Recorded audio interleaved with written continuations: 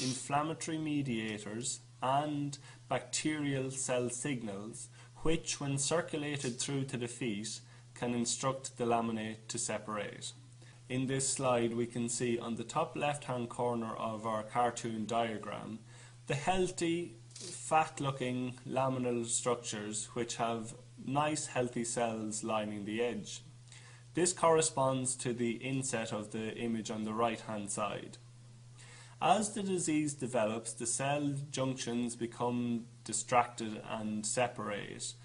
The cell laminae wither and are separated and distracted from their seat in the laminae.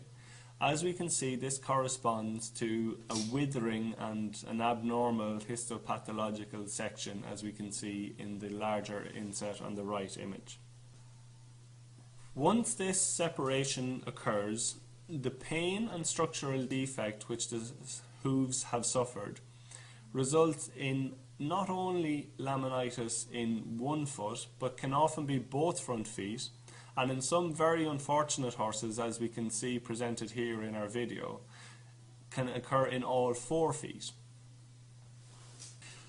Once the insult or disease which affects the laminae causing laminitis has started, several factors indicate how quickly or how severe the laminitis will become.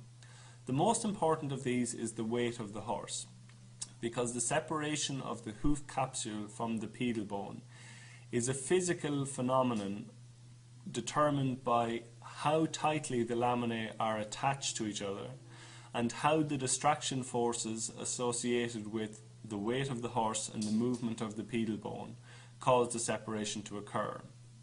The combination of these